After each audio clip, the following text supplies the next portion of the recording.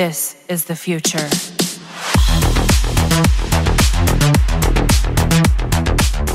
Hello everyone, and welcome back to another Warframe guide. In today's video, I will be listing all the primary weapons that I think are on top of the food chain right now. These are the primary weapons that help me progress through the normal and star chart missions, and as well as the open world missions in Warframe. In addition, some of the weapons included here mixes fun mechanics and power, and most of them are insane when it comes to kill speed. So let's cut into any long introduction and begin the video. Take note that this is in no particular order, and all the weapons here are useful in real missions, beginning with the recently added Exultra Prime. Despite of the poor ammunition economy, many players enjoy Exultra Prime because it can both shred and kill multiple enemies fast. Players just use the Carrier Prime right now to convert ammunition to Exultra Prime's ammo and lessen the burden fast ammunition depletion, especially if you have high fire rate in the game. Exultra Prime can be acquired from the new Prime relics right now, or you can just go to warframe.market and purchase the set from other players with Platinum. By the way, there are lots of Prime weapons included in here, so if you want to check out their corresponding relics, then just head over to your relic tab and search for the weapon you're looking. That's the easiest way to get all the information generally on the Prime parts you are looking for. Moving on, we got Incarnon Bore Prime. Admittedly, the vanilla variant is not that good, while the Prime variant of this automatic shotgun is serviceable. The Incarnon form, however, is the best upgrade, as not only does it adds perk to increases the overall performance of the shotgun, but it has now an alternative fire wherein you can turn it into a beam weapon that shoots lasers and chain to multiple targets within reach. The best part is that it got a very high Riven disposition, which makes it a candidate for red crit builds.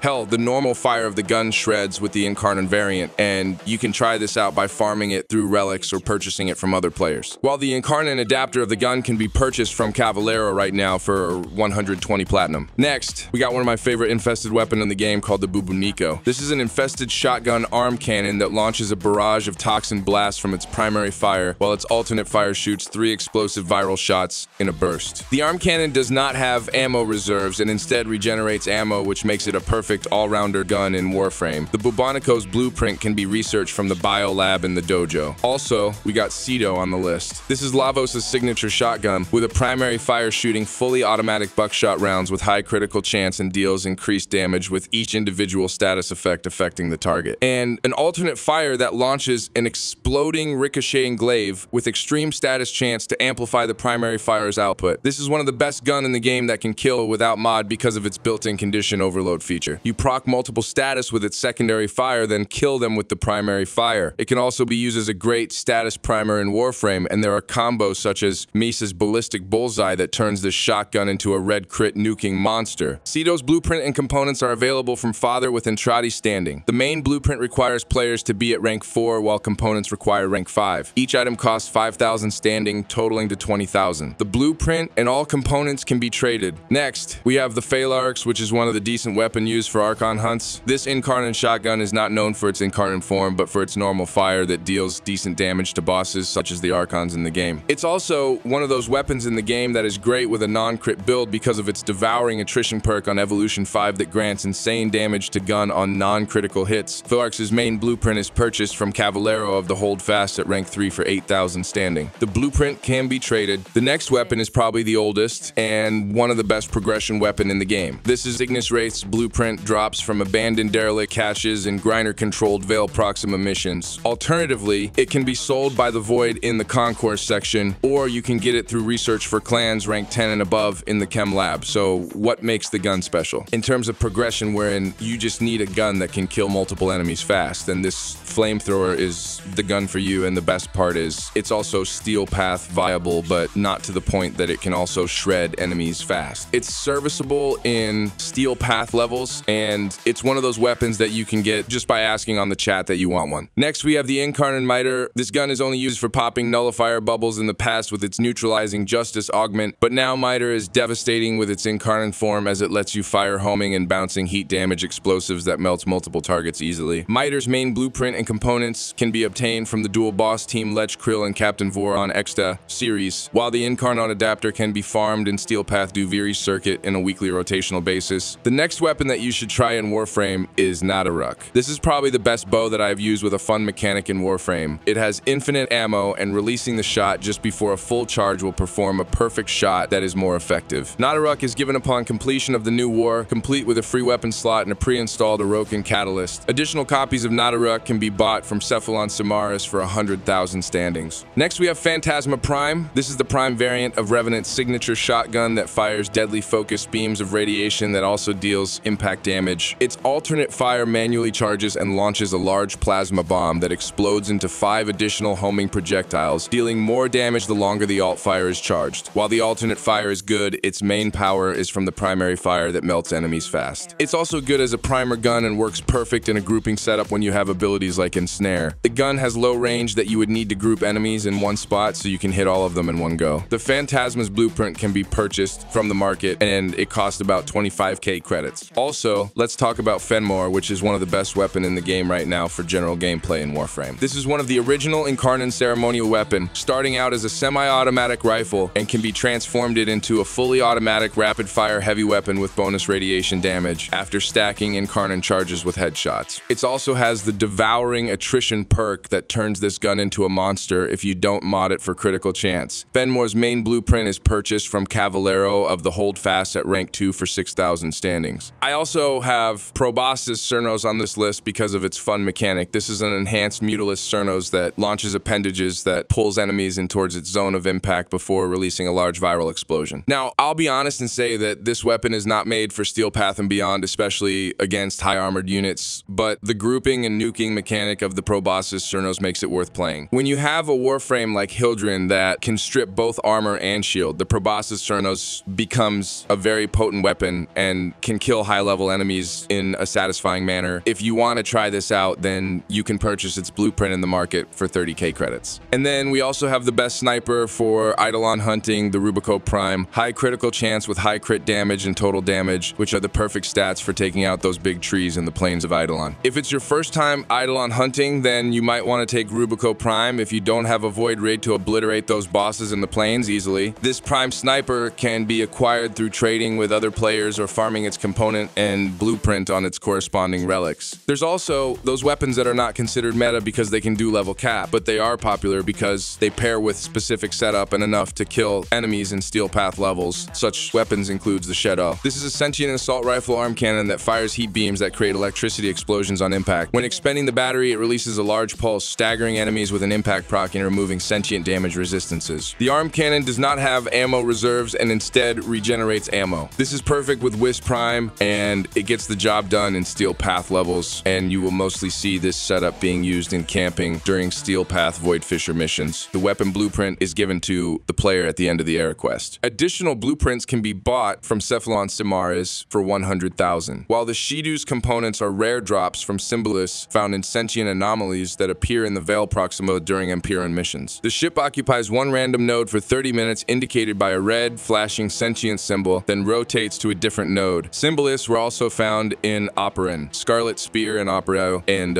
if you don't have the time to farm its components, then your best way to get it is by purchasing it from other players with platinum. Next, we have the Incarnon Strun Prime. First of all, the normal shots of the shotgun can destroy even high-level enemies with the right build, thanks to the added perk bonuses on its evolution. In fact, the normal form does deal more damage compared to the Incarnon form when dealing with enemies that has high armor values. However, the Incarnon form is great in clearing trash mobs thanks to its explosive nature. The best part is the Incarnon form can be charged fast because of how easy it is to land headshots with the number of pellets that Incarnon Strun Prime can shoot. The weapon has multiple variants and it also has a Wraith version, but I prefer the Prime version because it's cheaper than the Wraith version and it has slightly better stats. The Incarnon adapter of this shotgun can be acquired in the Steel Path Duvery circuit in a weekly rotation basis. Also, you can craft your very own best weapon in the game by going to Rudezud and Fortuna and building your very own Vermisplisser kit gun. I have mine with the components of Vermisplisser chamber, macro thymoid loader, and Palmaris grip to make it an all-infested beam weapon. I call it the hentacles, short for, you know, what it is. This is a great weapon to use even in Steel Path levels, especially that you can also use a Pax Charge Arcane that hands you over the ammunition recharge mechanic to solve any problems in ammo economy. However, the weapon needs some time to build up the damage as it relies on Galvanized Mod's bonuses and as well as primary arcanes before you can see it melting high-level enemies easily. Nonetheless, it's a great gun since you can freely craft it once you have enough Fortuna standings. And then we got the best and meta weapon in Warframe right now called the Incarnon Torrid. The Torrid's blueprint can be researched from the biolab in the dojo, while its Incarnon form can be acquired in Steel Path Duviri Circuit when it's available in the weekly rotation. This infested weapon shoots gaseous projectiles that lingers and deals toxin damage. The normal shot that is already upgraded to its Incarnon form can deal massive damage that it will only take a couple of shots to take down the Steel Path acolytes in the game and even break Eximus units with Overguard without any issues. The best part is it doesn't need headshot to charge the Incarnon form, as every direct hit will charge it and turn the weapon into an amazing infested beam rifle. Both primary and alternate fire of the gun are great in terms of damage, and it doesn't require any headshots to charge the Incarnon. Plus, it got decent Riven disposition that makes it a candidate for red crit builds. Truly, Incarnon Torrid is one of the must-have weapons in the game right now. Moving on, we got the Trumna. This is an Orcanera weapon created by the Entrati, a fully automatic rifle firing explosive bullets that builds charges on kills to allow use of the alternate fire involving a bouncing high explosive grenade. It can be acquired by reaching rank 3 with the Entrati. Father sells the main blueprint for 5,000 and component blueprints for 2,500. A total of 12,500 is needed for all parts. Admittedly, it's not a super broken weapon, but it's fun to have a mechanic wherein you can both do a rapid fire and a nuke in one weapon. Plus, it got a special synergy with Zephyr's tornadoes that makes the gun a one-shot killing machine against acolytes and Steel Path level enemies. Then, we have the Kuva Czar, which is commonly used with the on-call crew right now. It may be the best in slot for on-call crews, but it doesn't mean that the weapon is not great when used normally with Warframes. The explosive shots of the Kuva Czar are still devastating, and you can also use the cannon mode, makes it a single target obliterator. I also included Kuva Ogris in this build. I renamed this gun as the Sweet Doom music, as you can turn it into a Doom cannon. The Kuva Ogris doesn't do that much against Steel Path enemies because of its low critical chance, and you would need to kill trash mobs first to stack up the damage from Weapon Arcane. The good thing though is that it has this augment that allows heat damage to linger in the field for a few seconds, and this is one of the best weapons when it comes to heat inherit builds. The idea is to use and fire the napalm shots of Kuva Ogris before casting a heat ability to shooting a weapon with heat to exponentially scale the damage of your heat procs. But even without the heat inherit trick, the Kuva Ogris is satisfying to use with the napalm build. And also, I added one of my favorite Kuva weapons in the game, the Kuva Brahma. This is a nuking bow that destroys multiple targets in one shot. Although Kuva Brahma uses significant nerf with the ammunition changes in the game, I still enjoy the devastating power of this nuking bow with the help of mutation mods or simply using the Carrier Prime for its ammo case precept that converts ammunition to your primary ammo. Next, we have the Kuva Chakur. This is a unique Kuva flintlock-styled rifle. It fires explosive rounds that deal immense damage, even more so on headshots, at the expense of a low fire rate, slow reload speed, and limited ammo reserves. Although the ammo economy of this gun sucks, the high damage per shot makes it satisfying to use. By the way, all these Kuva weapons can be acquired in the Nemesis system. All of these can be obtained by vanquishing a Kuva Leech who generated with one equip. After the Leech is vanquished, it will be in the player's foundry ready to claim. While the weapon itself is not tradable, a converted Kuva Leech generated with the weapon can be traded to another player. The trade is performed inside a clan dojo's Crimson Branch room, and the recipient must not have any active Leech. Once traded, the recipient must fight and vanquish the Leech to claim its weapon. And then we have the Corpus counterpart of the Kuva Leech weapons called the Tenet weapons. There are lots of Tenet weapons in the game, but my favorite primary are just Tenet Envoy and Tenet Arcade Plasmor. Tenet Arcade Plasmor is an upgraded version of the Arcade Plasmor with improvements to its damage, critical multiplier, status chance, and longer damage fall-off range, along with its shots gaining the ability to ricochet off surfaces, but at the expense of slightly slower fire rate, reload speed, and lower reserve ammo. It's a Corpus tech that turns shotgun into something that shoots shockwave like projectiles, and it's very satisfying to use while killing enemies. On the other hand, Tenet Envoy is the variant of Kuva Brahma, but it's a briefcase that shoots rocket projectiles that can be guided while aiming. Kuva Brahma may be the best when it comes to nuking, but if you want to have fun, then Tenet Envoy is a good option. So that's all about the primary weapons that you must have this year in Warframe. Next time, I'll be talking about all the secondary and melee weapons that you must own this year. Thank you so much for watching, and I hope to see you again in my next video. Squad Leader signing off. This is the future.